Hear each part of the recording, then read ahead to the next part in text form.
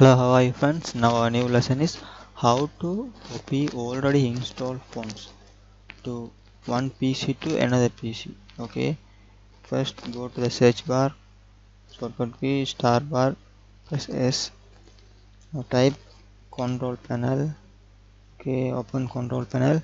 Now see this view by select the small icons and see this one fonts. Click this one, open, and now see this.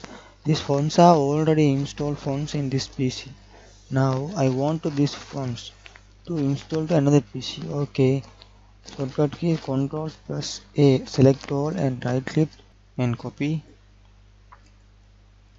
Now I create new folder. Okay, now paste. Okay, now see this one, 600, more than 600 MBs, so many fonts. Okay, now I get these fonts. So after I install another PC, these fonts. Okay friends, thank you, see you, bye, next video.